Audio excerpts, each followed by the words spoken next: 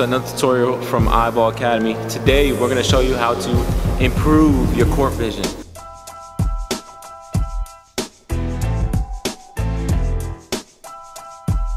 A lot of people, when they're dribbling, their eyes go down, up and down, or stay down where they don't see the entire court.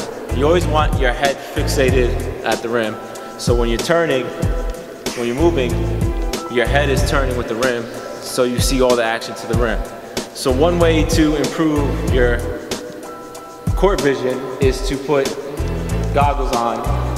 It's the quickest way. That way it stops you, as you can see, from looking down at the ball.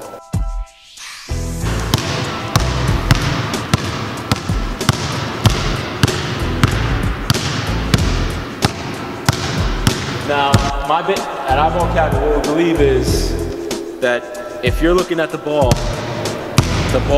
is controlling you, because you're waiting for the ball to dictate to you what to do. So keep your eyes up so you can control the ball.